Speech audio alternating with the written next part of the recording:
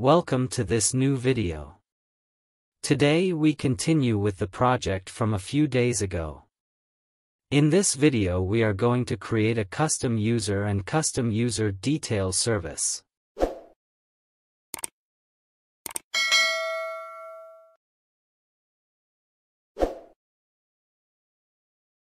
We start with the code in Eclipse from the Spring Authorization server.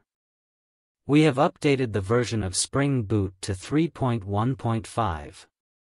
In the schema SQL file we have a new users info table, with some fields we need in the next video about multi-factor authentication. In the users config class we replaced the JdbcUserDetailsManager with a custom user details service bean. In the user record we have all the fields from the database and implement user details. There are a few things to pay attention to here. The JSON deserialize and the JSON ignore properties annotations.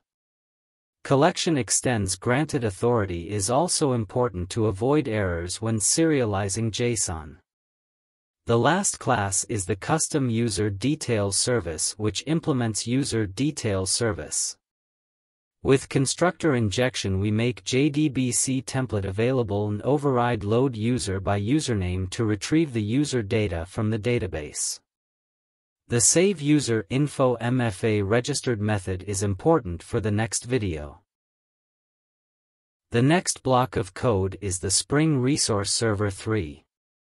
Here we have the user record with all the fields of the database. We don't need any additional annotations here. The user service is more extensive to be able to retrieve all data from the database and make it available to the REST controller. All other code is unchanged and can be found on the GitHub website. We can now start the 5 Spring Boot projects.